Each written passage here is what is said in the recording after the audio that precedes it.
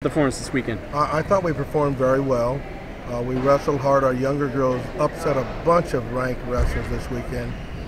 Putting them in that position was interesting. They got a little bit nervous, but the most important thing is we got closer to King, and we have 3 starters out.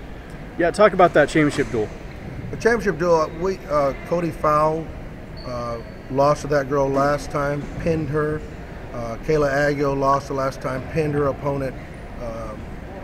Emily Webster won by 3 last time, teched the girl. Heather O'Connor is just become a beast at heavyweight. She's wrestling very well right now, and our younger girls are closer. They're not at that level yet, but they'll get there. It's important on our journey to the national championship that we win at the end, not at the beginning. At the beginning, we find our mistakes, we correct, and we move on. And our girls are real excited about the next time we face King. They're very confident that we can overturn this loss, and I am too. What individual performances stood out to you this weekend? It would be Emily, Cody, and Kayla. They did wonderful jobs.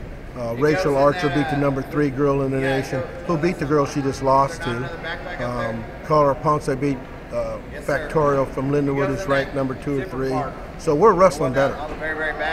But the team as a whole wrestled very well. The younger girls are much improving, and we've got a pretty young team. We put a pretty young team out there.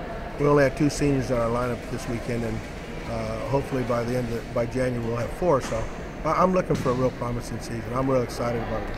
I know we lost, but you know, sometimes when you lose, you look at what the future is, and our future is real good. Our future is real good.